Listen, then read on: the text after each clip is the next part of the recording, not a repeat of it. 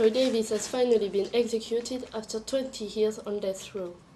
Troy Davis was accused of the murder of a policeman in 1989 after a long investigation without proof, only based on testimonies.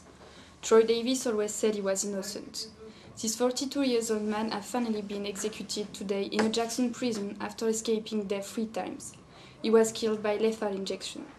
Amnesty International and a lot of associations were involved in this case because he was a symbol of the fight against the death penalty in the United States. They were very affected by his death. 85 people have been killed in a shooting in Norway. There was a camping weekend for young people in Ottawa Highland, and a 32-year-old man, disguised as a policeman, arrived and shot people. He killed about 85 people and has been arrested.